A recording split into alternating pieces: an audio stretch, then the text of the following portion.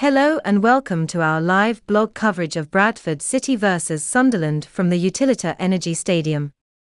It's going to be a hot one tonight, but Alex Neil's men are no strangers to the heat, having recently returned from a training camp in Portugal.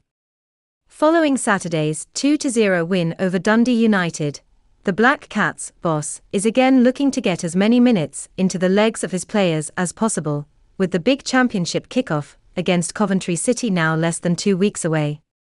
Ross Stewart returned to the starting lineup at Tannadice, while new signing Oji Elise impressed in his first appearance in a red and white shirt.